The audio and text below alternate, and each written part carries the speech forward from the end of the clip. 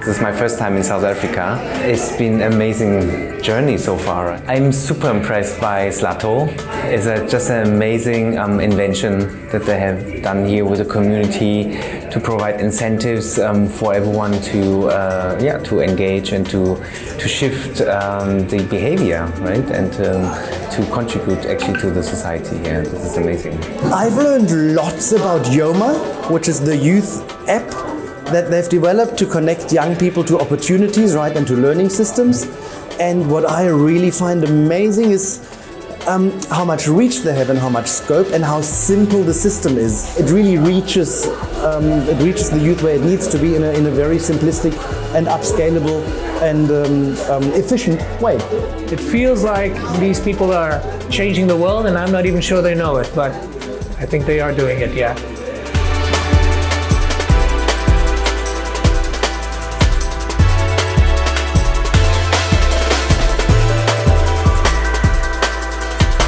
We're trying to digitize how townships do business, and so that they could actually have the same access to services. We're trying to change the game and make services affordable for the African consumer.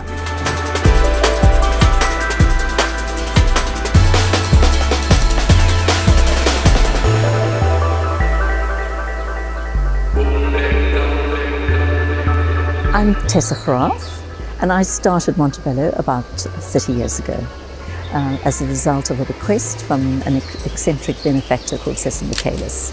And his vision was that there should be a project in South Africa that promoted Southern African design.